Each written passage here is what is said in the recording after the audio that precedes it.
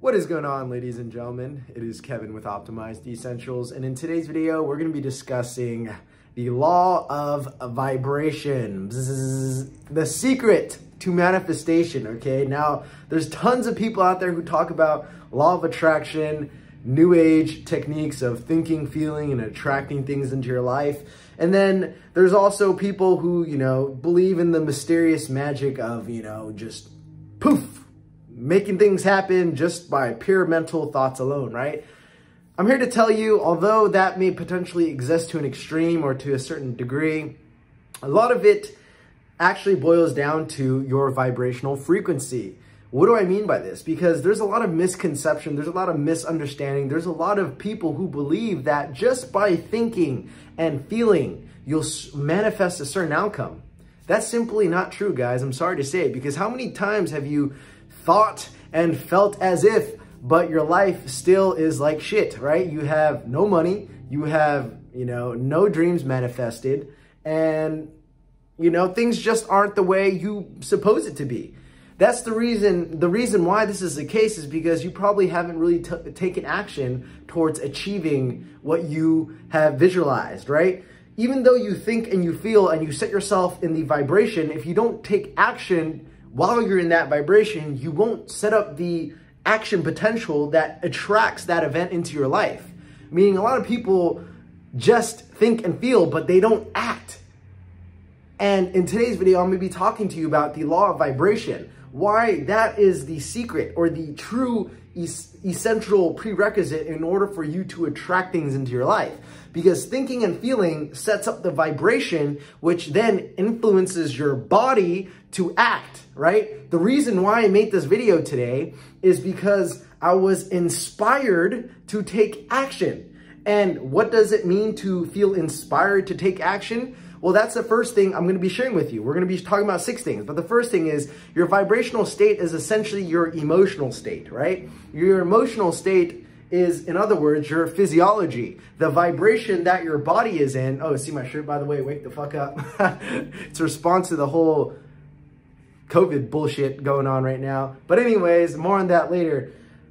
The vibration that your body is in influences the actions that you take and thus the results that you get, right? You think, you feel, you don't necessarily attract until you what? Act, okay? Now, are there some instances, maybe beyond my ability to articulate, where your thought waves send out energy and then you attract something back? In my experience, the only thing you really attract back is more thoughts or more feelings. But until you act on your vibration, right? The law of vibration states that everything vibrates because we're conscious beings. We can think and feel and influence our body to act, right? I had a thought and a feeling about creating a video and it resonated in my body. So now I'm creating a video, okay? So that's the first thing I wanted to talk about. The second thing I want to talk about is a way you can see where your vibration is at. A common example is, number 1, your mood, right? How are you feeling? If you're feeling good, you're in a high state of vibration. That's why the emotional guidance scale, which I'll probably put a picture up, there are different levels of vibration, emotions. Certain vibrations resonate at a higher frequency. Certain vibrations, emotions, resonate at a lower frequency. That's why fear, you feel constricted. When you're stressed, you feel constricted. When you feel, tense, tight, worrisome, and just full of negative emotions, anxiety, depression, stress, I mentioned all that, that's a contracted state of emotion. When you feel love and beyond, you feel joyful, bliss, because you've done good things to your body. You've ingested good food, right? You've moved your body. Now you're in a higher vibrational state. And when you're in a higher vibrational state, when you're feeling love, when you're feeling inspired, what happens when you take action? Well, when you take action based on love, that ripples out. When you take action based on inspiration, spirit, right? Inspiration, when you take action based on an idea that you feel inspired to create, and you constantly inspire yourself, right? In spirit, when you constantly inspire yourself by consuming information that resonates, when you take in things that cause you to vibrate higher, then what happens to your physiology? Your physiology amplifies in the rate of vibration, and because of that, you decide to take more action. And the more action you take, the better results you get. The better results you get, the more feedback, the higher your vibration, and it's an upward spiral. So the upward spiral of positive emotions or the downward spiral of negative emotions. You're always fluctuating between the two. The idea behind manifesting long-term is to raise your vibration, raise your consciousness to a high enough level where you can manifest on those levels of frequencies, on those vibrational frequencies. Because if you're constantly in a state of fear, you're constantly in a state of stress, you're constantly in a state of worry, self-doubt, self-sabotage, how the hell do you think you can manifest? It's very difficult to manifest. That's why if you're doing things like eating junk food, eating shit food, that is going to influence your vibrational frequency, and you won't be able to manifest when you're in a low state of vibration. And to recap on number 2, a way you can see your vibrational frequency play out is in your handwriting, right? Some days you're in a better mood, you're in a more coherent mood, and you're more organized, right? You start to clean up your room, you start to pick things up, you start to clean your dishes, and you're in a better state of vibration. You're in a higher rate of vibration, which organizes. There's more order and less chaos. Lower vibration is chaos.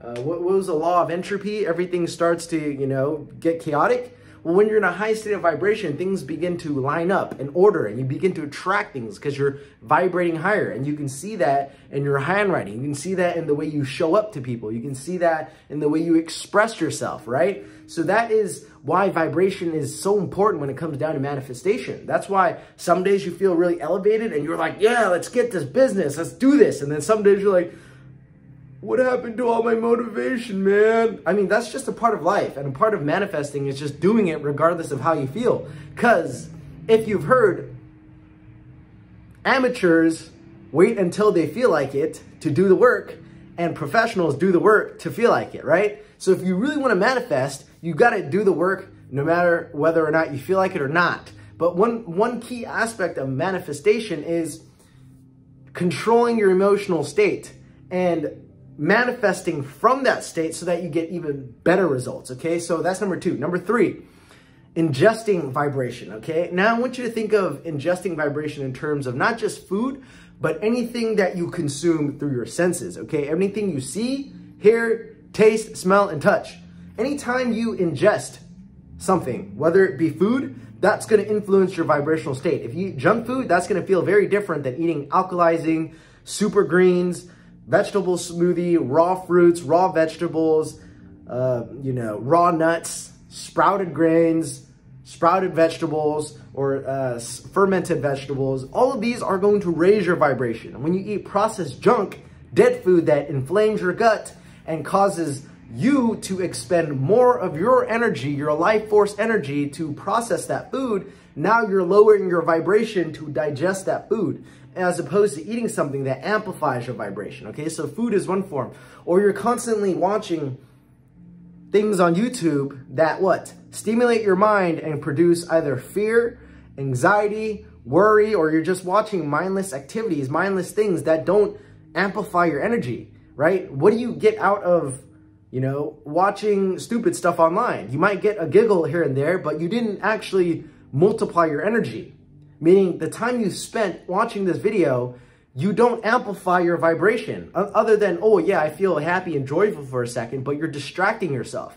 If you're watching things or you're consuming things, you're watching news, and that's causing you to really oh, this world sucks. I can't believe he did that. Our president sucks, or, this and that. That's lowering your vibration. Why are you consuming this? Why are you watching the news? Why are you consuming things that don't help you move you in the direction of your dreams? If you have a problem breaking free from this cycle, chances are you don't have a passion or purpose in life.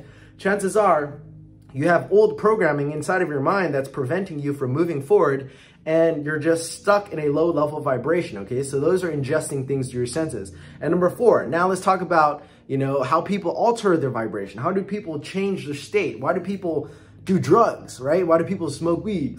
Why do people drink alcohol?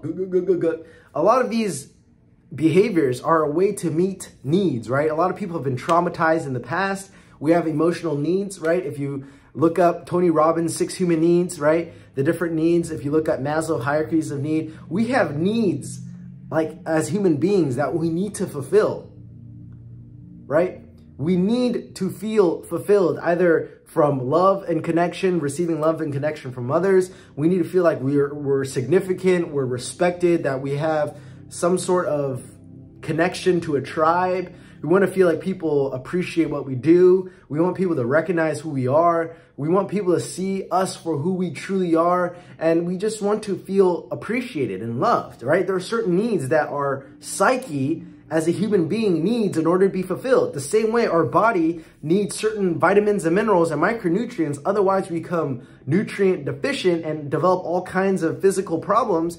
Our psyche needs these emotional needs, or it has needs that needs to be fulfilled. And when we're not meeting this, we tend to do it through drugs, right? We tend to change our state through alcohol, pot again, and then just like psychoactive drugs. We seek novelty in these forms of behaviors because they promise us a change in vibration. And no matter how shitty it feels afterwards, because we know we get that small hit of, oh, I feel good, right? We're willing to make that sacrifice than being in the sober world of, man, my life sucks. I just hate it and this and that.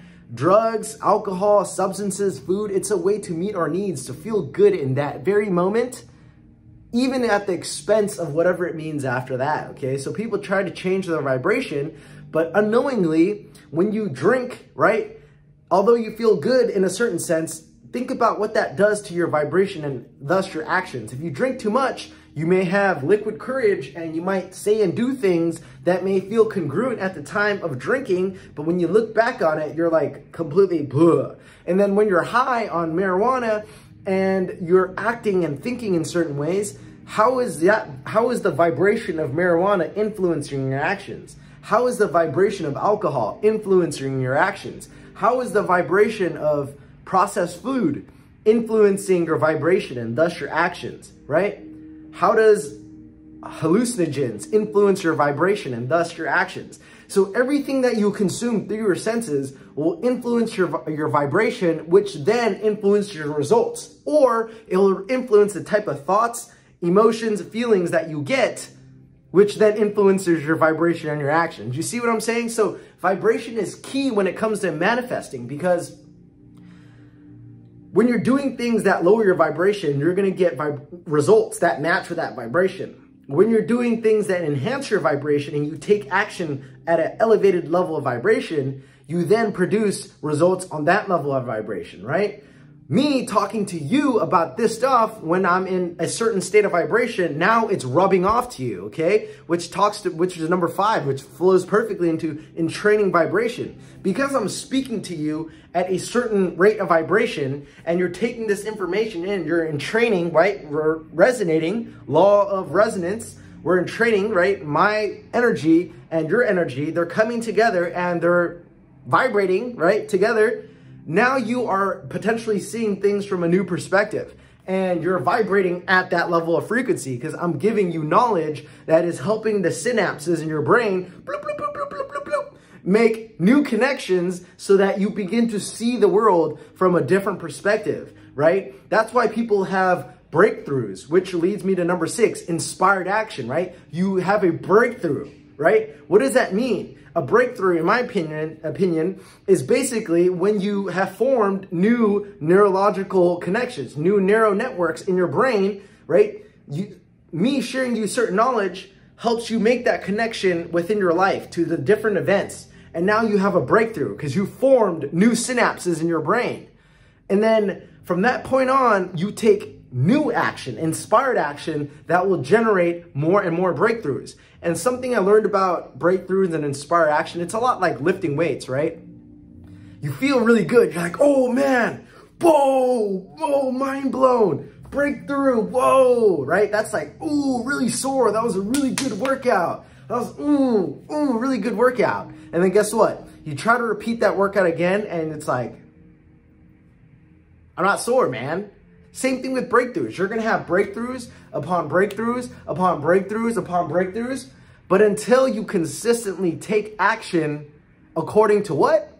What, guys? You should know by now, your vibrational state, you will not manifest the life that you're looking for. And it took me so long to understand, to get past that thinking and feeling bullshit, because I mean, it matters, but vibrational frequency is at the core of it, because thinking and feeling is one way to influence your vibration. But what happens when you've ingested like 10 pounds of turkey for Thanksgiving, or you've eaten like, you know, a ton of junk food and it's just rotting in your gut and you have like food poisoning? You're like, ugh. Try thinking and feeling your way out of that, bro. It doesn't work, right? That's why vibrational frequency, controlling your vibration through the foods that you eat, through the things that you think, through the things that you do, through the things that you read, things that you see, things that you engage in, the people that you're surrounded with, all of this is going to influence your dominant vibration, which then influences the actions you take and thus the results you get. Now, with all that being said, guys, if you're a man watching this, I want you to check out my sexual manifestation program that teaches you how to harness your sexual energy, right? Allow that vibration in your body, that sexual energy, to build up and permeate every cell of your being, so that you can take that amplified vibration that you have in your body, that excess life force, Jing, Chi, Prana, Ojas, and channel it into something meaningful. The same way I channeled into my program, the same way I'm making these videos. All of this is my abundance of life force energy going to this program. And if you like the free version of the sexual manifestation, meaning if you like the understanding of it, then I encourage you to invest in my full program, the actual sexual manifestation course, where I teach you the 6 foundations, the 6 pillars to supreme sexual energy, where you can amplify your sexual energy even more by following the guidelines of, you know, healthy lifestyle living, so that you can amplify and magnetize your sexual energy. Because when you take action, like me creating this video is a product of my vibrational frequency, right? And depending on how many people watch it, if they decide to buy my program, that means I've created a product that people resonate with, and thus I'm exchanging the value. So manifestation isn't magic and ponies and rainbows. No, you manifest a certain outcome, and if people resonate with that outcome, they will pay you money for that outcome. And the same way you create a product, a service, something, etc., from your vibrational frequency, people will give you money if you have what it takes. So it's nothing like magical. I mean, it is, but it isn't, right? It's straightforward. You create, you produce because of your vibrational frequency, and you will get something in return based on what you put out, right? Okay, guys, I hope you enjoyed this video. If you did, give it a thumbs up, share it with people, and I will see you guys in the next one. Peace.